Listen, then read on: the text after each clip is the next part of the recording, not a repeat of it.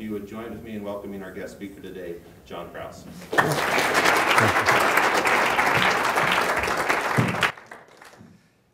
Thank you, Greg, and I want to extend a thank you to Dean Parkinson for the opportunity to come here today.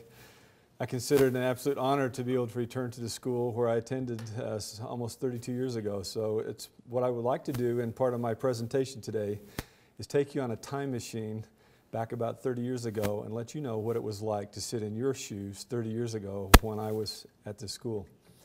I told my sons when I was preparing for this presentation, I asked him a couple of questions. I said, can you remember back in the days when there were slide rules? And my son said, what's that? Well, literally, when I was in my senior year in high school, taking my first chemistry class, there were no calculators. Electronic calculators did not exist. We had this little wooden stick with marks on it, and it was a slide rule, and it's what we used to make calculations with. And I got my first 4-function calculator, paid $100 for it, in my first physics class here at BYU when I came here in 1976. So believe that 30 years ago, there were no Googles, there were no computers, there were no personal computers. That's 30 years ago. So I'm going to take you on a little trip today down memory lane a little bit for me, but I'd like to start out by honoring someone who, my hero. My father, Bernard Prows, is 85 years old. He was raised in Kenosha, Utah. 5 generations of Prouses were all farmers and orchard raisers, and they built homes on the side. Along comes my dad as an only child, and my grandfather said, well, Bernard, what are you going to do when you take over this farm? And my dad goes, I'm not taking over this farm. And my grandpa goes, well, so Mr. Smarty Pants, what are you going to do then? And he goes, I'm going to be a PhD physicist. And my grandpa said, what's that?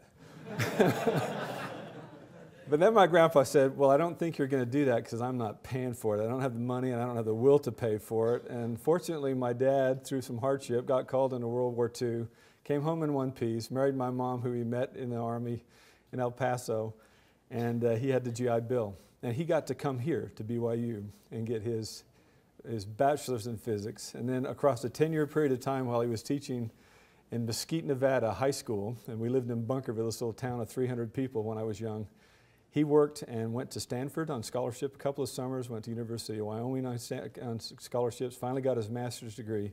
Then at 38 years old, he got a scholarship from the National Science Foundation to go to University of Utah, and he got his PhD when he was 41 years old. Now, I can't tell you the words that my grandfather used because he was kind of a colorful Utah farmer, and it wouldn't be appropriate to use those words here. But he sat there at my dad's graduation and said, by darn, he did it, he did it.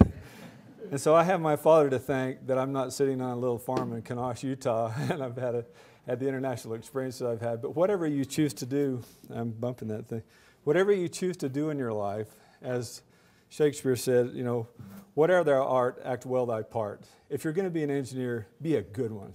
If you're going to be a farmer, be a good one. If you're going to be an English teacher, be the best one you can be. Excellence truly is about being the best you can be and picking something you really enjoy to do. So what I'd like to do here is tell you a little about the company I work for. Many of you may have heard about John Huntsman, youngest executive for Dow Chemical. Came along and said, hey, I don't want to work here at this big company, and you guys don't like your packaging business, so I'd like to buy it. And he started this packaging business and moved to California. He developed the first egg container made out of polystyrene. He developed a clamshell for McDonald's and Burger King back when they used to package those in polystyrene. And he got to a point where he couldn't get raw materials, so he went and bought an old rusty chemical plant from Shell. And then he bought another plant over in England from Shell. And the British press came to him and said, Mr. Huntsman, why in the world would you buy such a rusty old piece of kit? And that's what they call chemical plants. And he looked at this guy and he said, because we make rust work. and the guy said, sir, what do you mean, sir?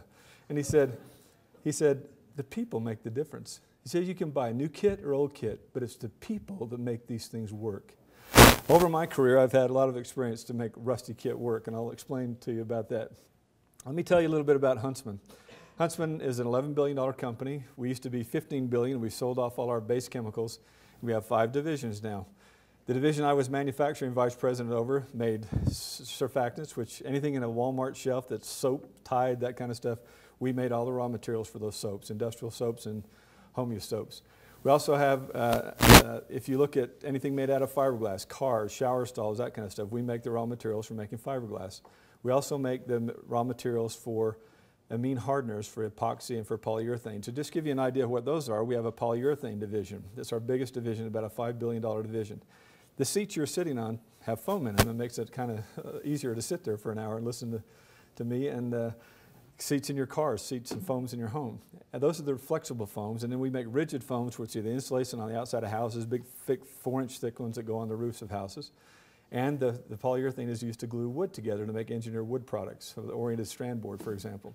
We also make white pigment. Anything white that is white plastic, white paint, has a pigment in it called titanium dioxide, and we make that. We're the second largest producer in the world of that. We also make epoxies. The 787 Dreamliner is all glued together with epoxy and carbon fiber. We make the epoxy. We're the largest supplier to Boeing and for Airbus for those new planes, light planes made out of epoxy. We also make, we have a very large line of epoxy hardeners and polyurethane hardeners called amines. They're ammonia-based chemistry that make your gasoline burn cleaner so it doesn't foul up your engine. And they cure the polyethylene and epoxies. So I've had a chance to work in several of those divisions, and now in my new role I get to cover all of those things worldwide, all 80 sites, and I'm responsible for all the engineering systems and all the operational excellence for all those plants, and I get to work with site managers all over the world. India, China, Korea, Vietnam, Australia, and I've been to a lot of different places in my career. So the division I worked for last as manufacturing vice president is this one. We had a very good track record of earnings, and based on that performance, if you have good performance, you get to do new fun things. If you don't have good performance, you get sold or you get told, go away. So fortunately, I've had a lot of fun. The stuff that Huntsman used to be is on the bottom. We used to go buy old plants. We were a private company. John Huntsman said, why go buy a piece of land in England, spend a bunch of years building a plant, engineering a plant, 3 years to build it, go hire salesmen, start all over again from new, when I can go buy for 20 cents on the dollar a business that's already working that somebody else doesn't like anymore.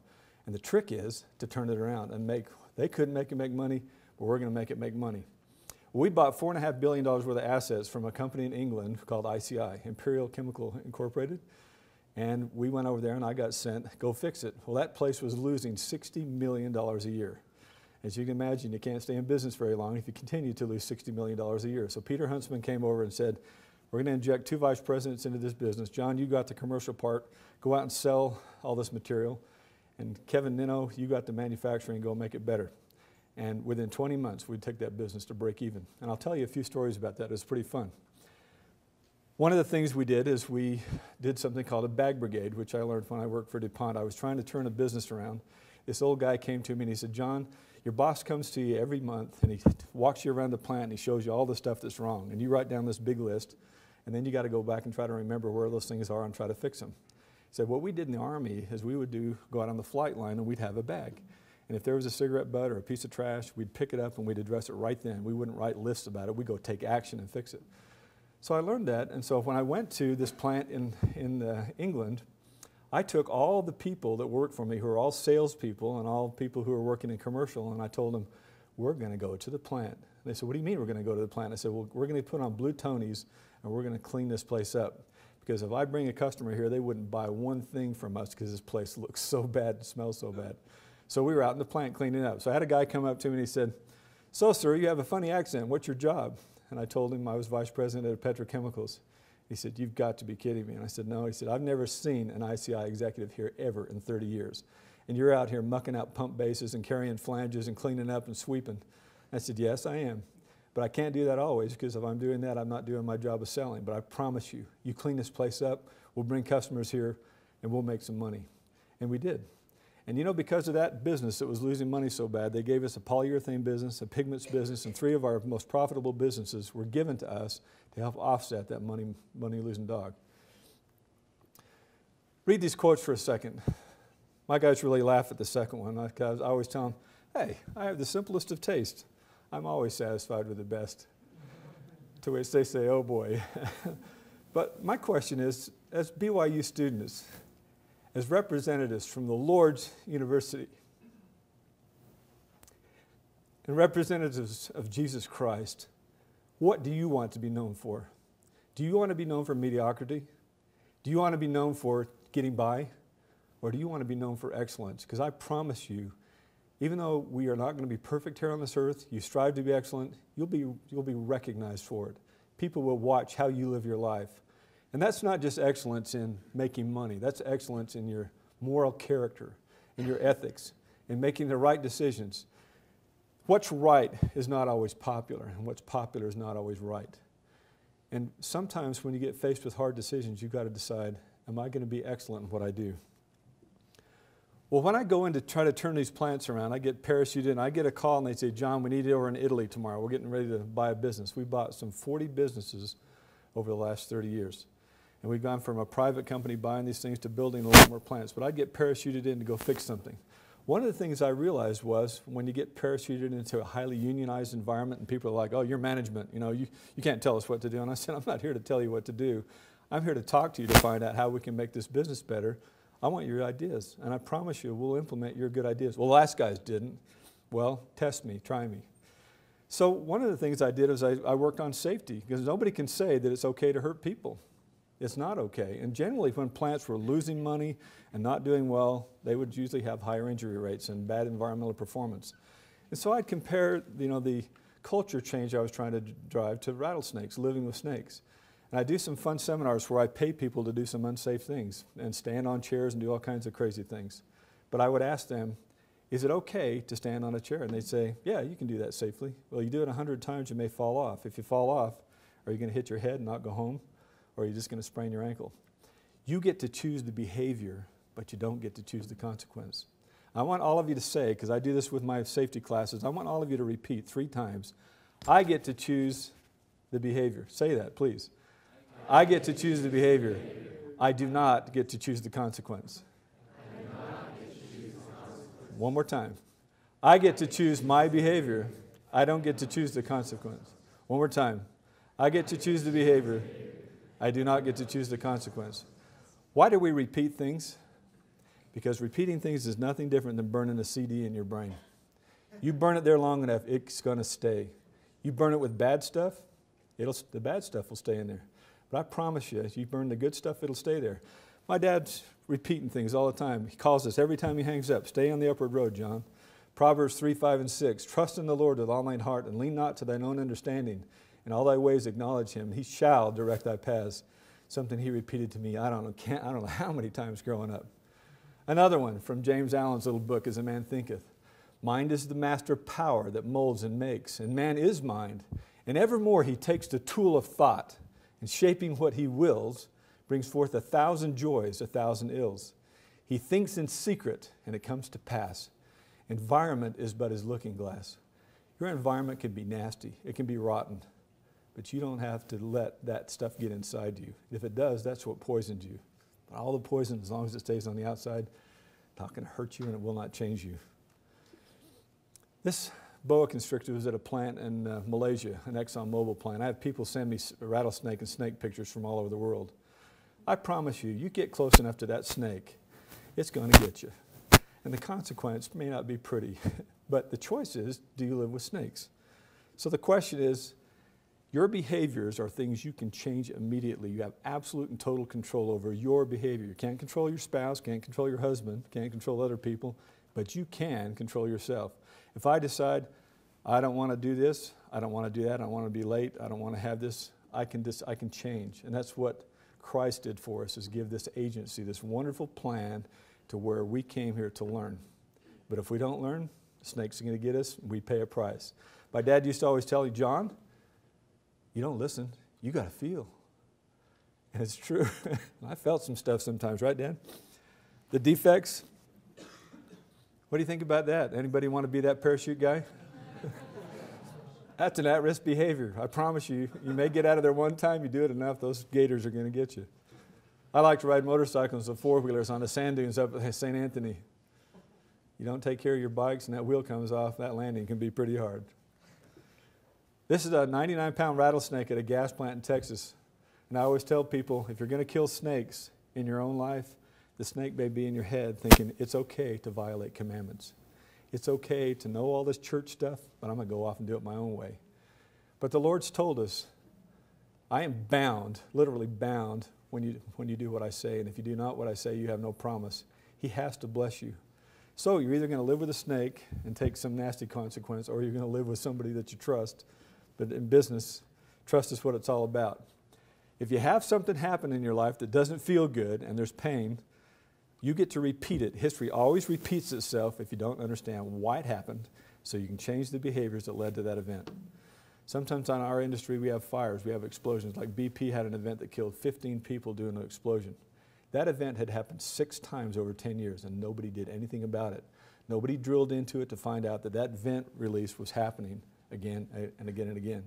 And the last time it happened, they had a big vapor cloud release. It found a spark in a diesel truck and it blew up and killed 15 people and injured 150. So I developed a model, a balance model to help correct businesses. The one on the left talks about safety. It's about human life. It's not okay in our industry to poison anybody, to let people breathe things they shouldn't be breathing. It's not okay to let people get hurt, and it's not okay to have plants out of control.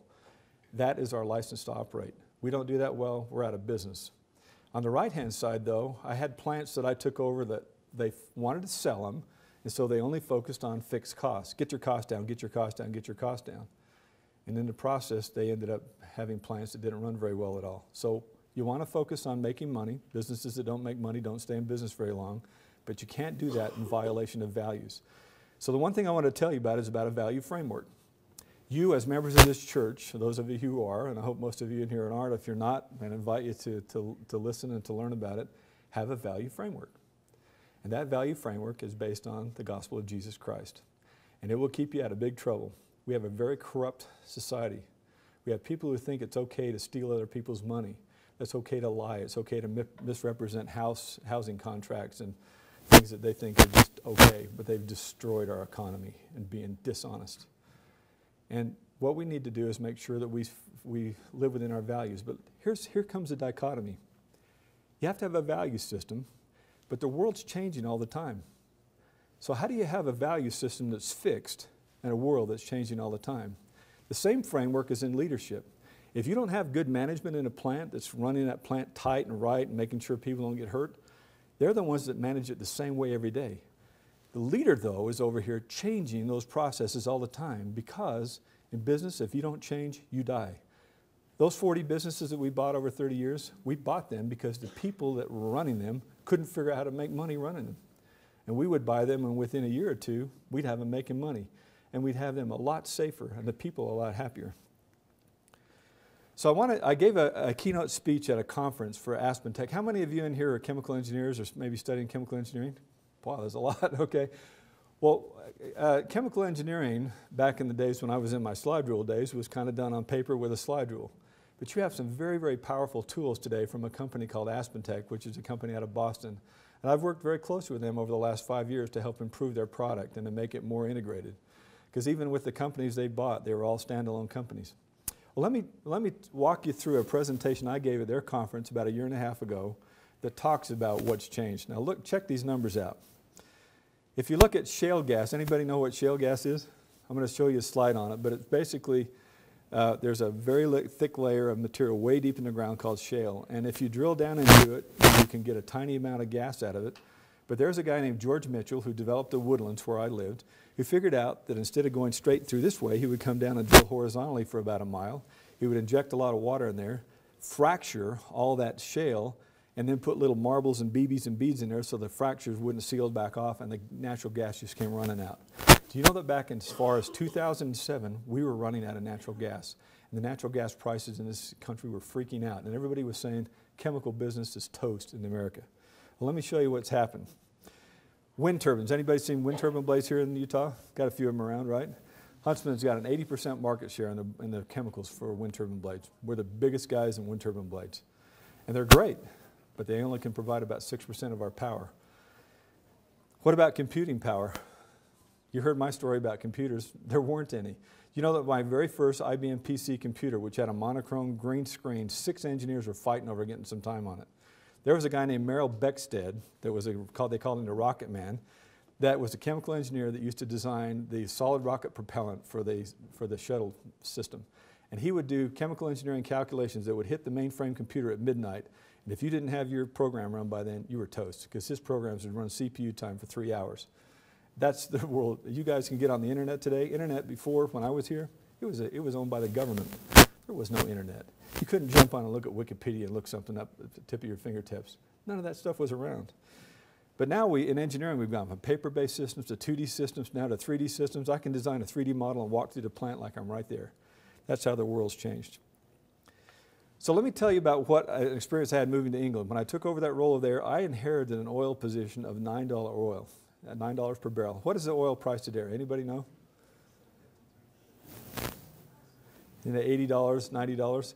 Do you know the equivalent oil that's coming out with this shale gas is $18 oil? Do you know that our country in the U.S. over the last 5 years has gone from $147 oil, depending on OPEC and the guys in in Saudi Arabia, to where the oil that's coming off with all the shale gas is $18 oil.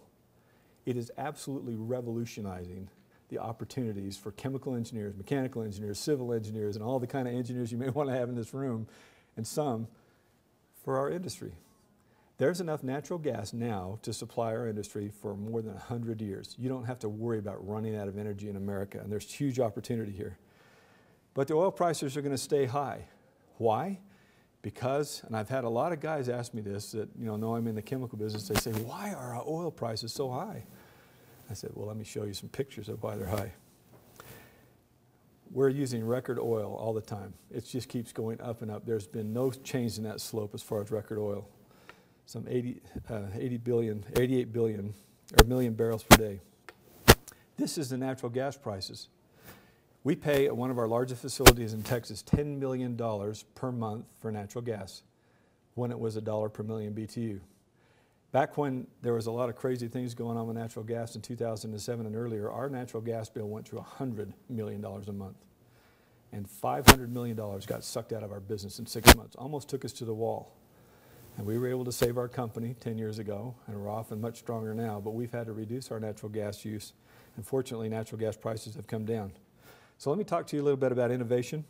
This is fracking, horizontal drilling. You go down, instead of going straight down and perforating right in that small zone, you go about a mile off into that shale, pump it up with hydraulic pressure, you fracture the rock, you put little beads and sand in there to keep the rock from forming back, and here comes all this gas and oil out of these things. It's all over the U.S. And these red marks on this graph are where there's shale. We've got plenty of energy. We just got to make sure that we get it out of the ground in the right way and don't mess up. So here's the world I used to be involved in, computer cards, punch cards, 30 years ago when I was a student here. And these smart guys in Boston developed planning tools. We offer mainframes, and we now have PC computers and powerful tools in your hands. Your phone is more powerful than most computers we had back then. But now companies like AspenTech have software for engineering, manufacturing, supply chain. It's all integrated. It makes our life much easier. And now, by way of these two little discs right here, you load these things up. I don't have to spend, if I want to design a new distillation column for a chemical engineer, I used to have to go get VLE data, vapor liquid equilibrium data for all the components in there. It'd take days or weeks to find all that information. And now you can get it in minutes off those two CDs. So let me show you here. I'm designing a column. I can get VLE data, and if I design it a certain way, I can have a certain cost on it. Just a difference in the VLE data can result in $18 million difference in this column. And that's how important it is to chemical companies to have you guys come with your new tools and be able to say, hey, John, let me show some of these engineers that learned a different way. The engineers that are from my generation, they've had to learn these tools after the fact.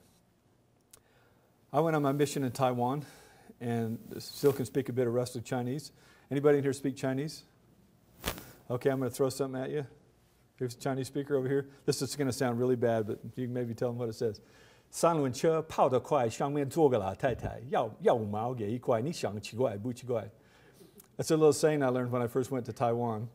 And it basically said there's an old lady riding on a cart, three-wheel cart, and there's a guy pulling it. When they get to where they're going, the lady asks for 50 cents, or the guy asks for 50 cents, and the lady gives him $1. And they say, do you think that's strange or not? It's this nice way the Chinese find out whether or not you're benevolent or whether you're cheap. They're real sneaky that way. They're smart. They're wonderful people. Well, when I was working in China, when I went back nearly 12 years from the time I was there before, this area right here, when I was there in the 1987 was rice paddies. And today it looks like New York City. That tallest building there is 101 stories tall. And this is one of many, many, many Chinese cities that look like this. If you make some money in China, and they're making a lot more now than they used to, they have a middle class that has a lot more buying power. You can't go buy a standalone home because they don't have as much area in the fertile areas where they can have a standalone home, but you can buy a nice apartment. But the one thing you can buy if you've got money is cars.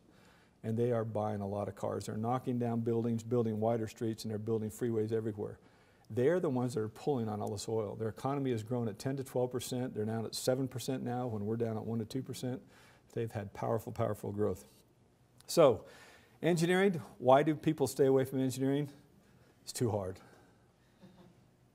And this little thing, you can't read it right here, but what it says is 1 in 20 people in the U.S. study engineering, whereas in China and India, they've got nearly 10 times that.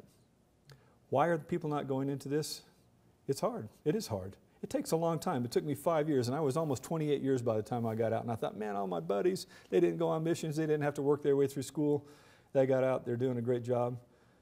But you know what? The things you're learning on a mission, the things you're learning here, will pay off far more than just the technical smarts that you've got. Will you have a job? A lot of small print here, but basically this says billions and billions of dollars being invested here in America and elsewhere because of shale oil. We've got cheaper energy than any other country in the world now. I was down visiting Chevron in downtown Houston. They're a $300 billion company. They're spending $60 billion in capital next year on plants around the world. There's plenty of jobs. You guys get your engineering degree, do a good job, you're going to have a job. Whoops, I just messed up.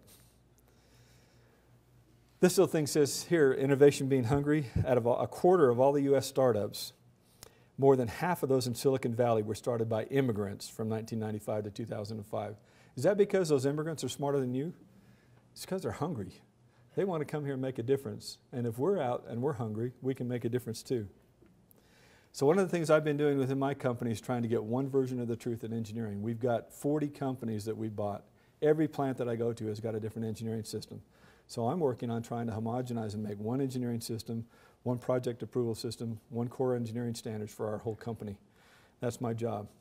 Here's a plant that I worked on that was the single biggest challenge I've had my whole career. I took this on back in 2006. That plant was sending 63 people to the hospital every year. That plant had 117 environmental releases. And I got told by my boss, go camp out there until it's better, John. So I left my dear wife and I went over and lived 5 months and took a team of engineers to this plant. And I spent a huge amount of time out in the field talking to the 11 unions that were out there who were like, you're not going to make this better. And I said, well, if you don't make it better, we get to shut the door, we get to go home. Is that what you want? I can find myself another job in a minute. Can you? And I would just ask them the question. So my question to you is this. Do you know how to talk to people of all different kinds of levels? Have you had jobs where maybe you worked in the oil field, maybe you worked in a restaurant? It's the people that make the difference. This plant today is the most profitable plant in all of Huntsman after 6 years of any of the plants by twofold. This plant's one of the safest plants. And it was work I did with the team that I took in there to help make it better. And it was all people-based. It was helping people recognize if you want to think here, you're going to perform here. My challenge to you is think here, because the prior management used to go in there and say, if you don't fix this place, we're going to shut you down or sell you. And it was real motivating. I went and asked him, who do you want to work for? If it's Huntsman, if we're making money, I don't mind asking for some of it back. And if you're making money, you are not going to get sold. And if you're safe, you're not going to get sold. Nobody's talking about selling this plant now, but I got to study shutting it down 5 times. But today, it's smoking and it's making money. And it's the reason I have my new job. It's the reason I get to go out and do some other things. But I'm going to tell you this. There were people that asked me to do dishonest things to make that plant better. I said, no, it's not going to take dishonest things to make this plant better. It's going to take the people who work here to believe that they can make it better. Not because I'm telling them it's better, but because they believe they can make it better. So I've got a little slide at the very end. I'm going to go through a couple things to show you things that back up these principles that you have on your website for the Weidman Center.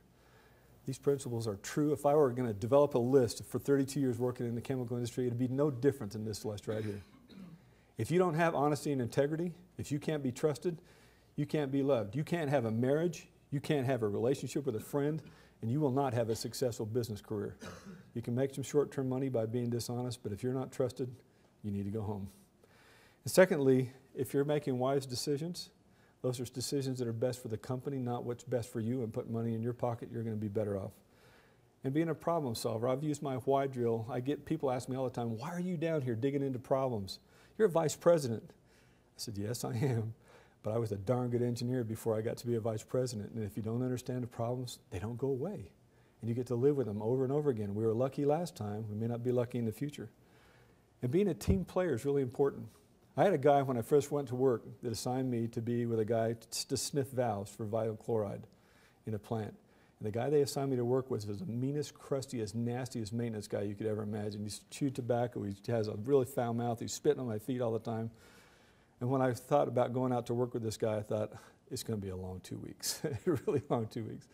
So I thought, what can I do to maybe get this guy off to a different way of looking at life? And so I asked him the question when the course came out. I said, did you bring your salt and pepper? And he said, boy, what you talking about? This is in Mississippi. And I said, well, I heard you have this reputation for spitting they're chewing up engineers' heads and spitting them out, so I thought if you had some salt and pepper, at least it might taste better. He said, he got this tiny little grin on this side of his mouth, and he goes, well, boy, that's kind of funny. And he spit at my feet and almost hit my boots. For the whole time we were out working, sniffing, we were having the ball, and we'd come back to the control room and he'd treat me like an idiot just so he could keep up his image. But I got to know him, and he was a great guy. I've also watched a guy named Paul, who was the smartest MIT engineer, chemical engineer that I have ever met in my life. Came to a plant that I was operations manager at in Texas. Had a problem all night long. This guy fought this column, big, massive football player named Eddie, and he was sitting there working. Paul comes up to him and says, hey, can you help me? Or Eddie says, can you help me with this problem? And Paul looked at him and seriously said, yeah, I could probably help you, but I don't think you'd understand it. And Paul just walked away, and Eddie sat there and goes, I'm going to kill that guy, I'm going to kill him. I saw other engineers who weren't near as bright as Paul that came and treated people with respect, and the engineers would get reams of paper and hand them to me. Hand them to me and hand them to others. That's the difference in teamwork. And finally, in the global world, I deal with every kind of culture you can imagine. I go to Australia and I come and say, g'day mate, you want to put some shrimp on the barbie? I go to India, I come home with this accent in my head. Had a guy tell me on these dangerous roads, Mr. Prows, you look rather uncomfortable with these streets. Maybe you better lay your head down and go to sleep for a little while. Then I go to England, think I'm speaking English, and my wife and I are over there, and I've put my foot in my mouth more times, trying to speak English. There's a wonderful world out there. I have a massive love for the Chinese people. They're smart, they're way dedicated. They have a word called shinku, and shinku in Chinese means hardworking. Stay at it, stay at it, stay at it until you get it done. And they do. Well, let me finish with these things right here. You don't have honesty and integrity, you can win for a while, but you will lose in the end. In the scriptures, it tells us in Proverbs that if we don't cover our sins, in fact, if we do cover our sins, we will not prosper. And if we repent of our sins and confess them and forsake them, we will have mercy. I promise you that there's a Lord that looks over all of us, that watches over the good and bad we do. And if we try to do the right things, even though we're not perfect at it, He will prosper you. He has prospered me and prospered my family. And things have to be based on a spiritual foundation, because if they're not, you will not be able to get to people's hearts. And it's the hearts and the minds, the creativity and the commitment that comes from people that truly get treated from a spiritual standpoint that will help you win. You must have strong values. If you look at leadership, leaders are always driving change. Guys, when they see me show up, they go, oh, not you again, because I'm driving change. But until we drive the change, they have to manage well. But I'm always asking, how can you do that better? How can we make it better? To get a chemical engineering degree, to get any engineering degree, to finish BYU, period, it takes dogged determination. I flunked an organic chemistry class because I had 3 jobs I was working trying to make money for my family, and I thought, I'm done. If I don't have organic chemistry, how can I be a chemical engineer? And I came back and I took it during spring break, and it came at me twice as fast, and it was really hard. But I got through it, and I went on and I finished. So if you ever fall, you're going to stand up. If you make a mistake, repent, stand up, go on. The only way to truly fail in life is to lay down and just wallow in your sorrows. You are going to make mistakes. We're here to learn. You have to listen to learn. We can never stop learning. It takes management courage to be able to speak the truth when it's hard. Go to the plant, actually be with the people, go listen to people you work with. Don't be afraid to get your hands dirty. Serve, be an advocate, do the why drills. And finally, sometimes you're going to feel like you drink from a fire hose. You're learning how to learn right now, and I promise you when you get out of school and they put you in a brand new plant and you don't know a darn thing about it, you're going to start all over again. But you're going to go, hey, I passed BYU, I can do this stuff. And finally, love for all people.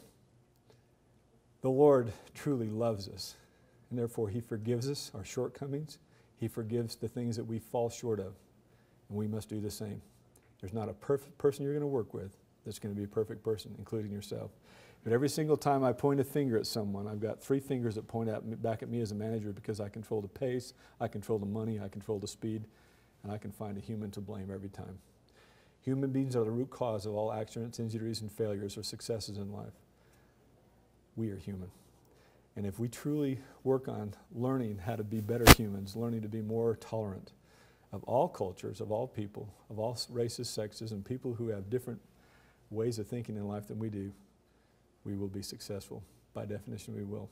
I'm thankful to be here. I want to close, because I can't, when I do this in speeches outside, by burying my testimony, that I know there's a God. I know this stuff didn't come here by Big Bang. Any bang I've seen rip stuff apart. It doesn't make things more perfect. And I know that families are forever, and I got a great dad and mom who taught me well, my brothers and sisters. I've got a great wife, thankfully. And I'm thankful for that family plan. I'm thankful for this church. And I'm thankful for this school that I got to go to years ago. And I'm thankful to be here today. And I close in the name of Jesus Christ. Amen.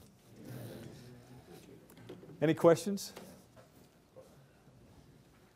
Well, I took a bit longer than I was supposed to, but questions, anyone?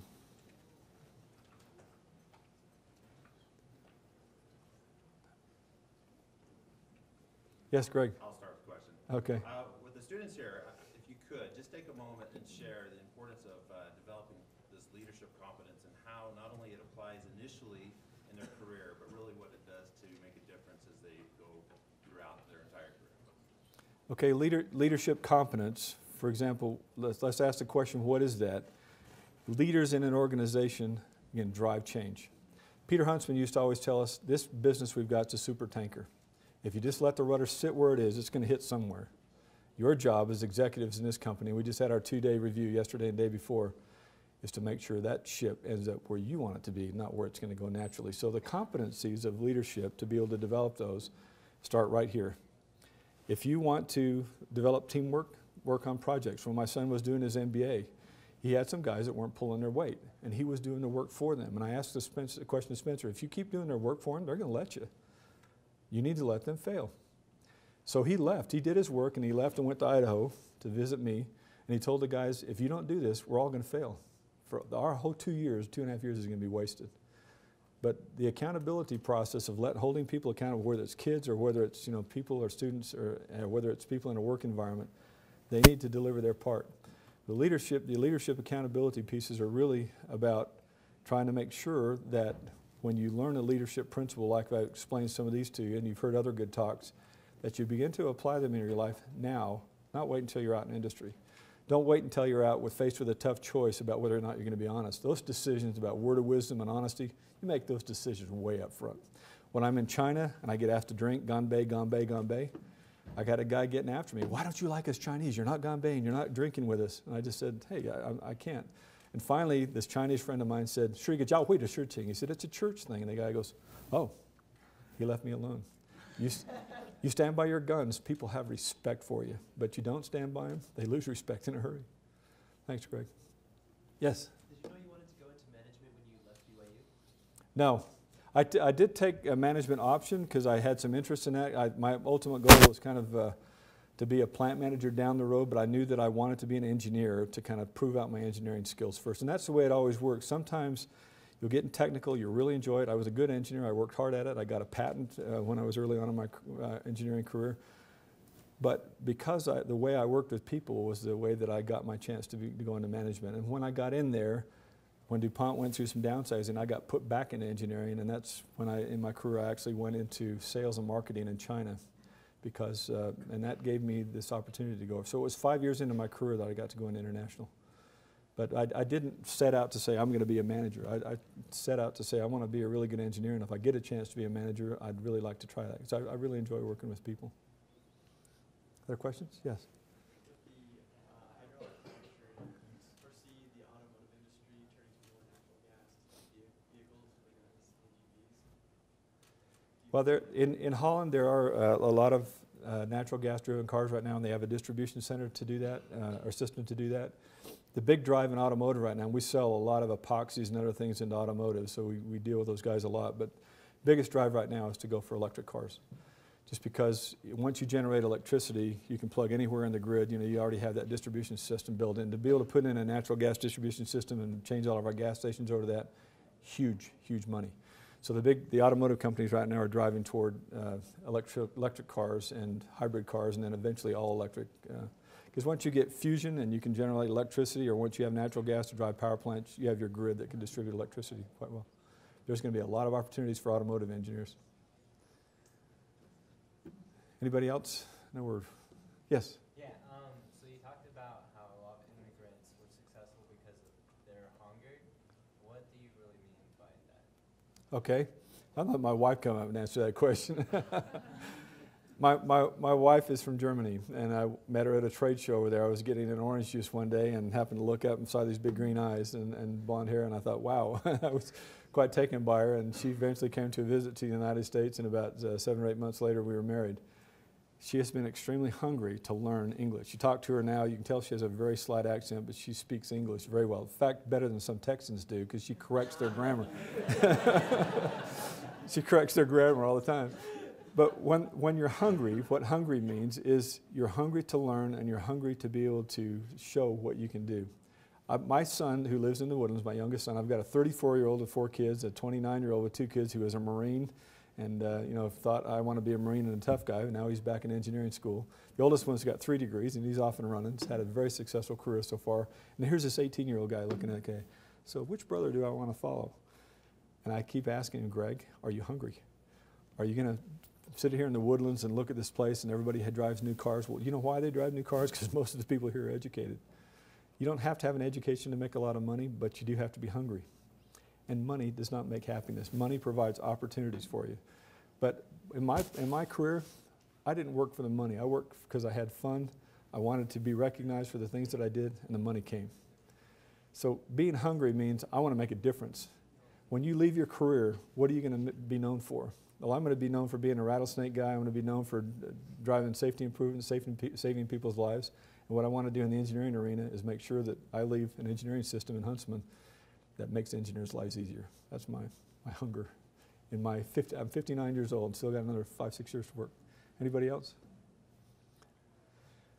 Well, I thank you for the time. I really appreciate being here.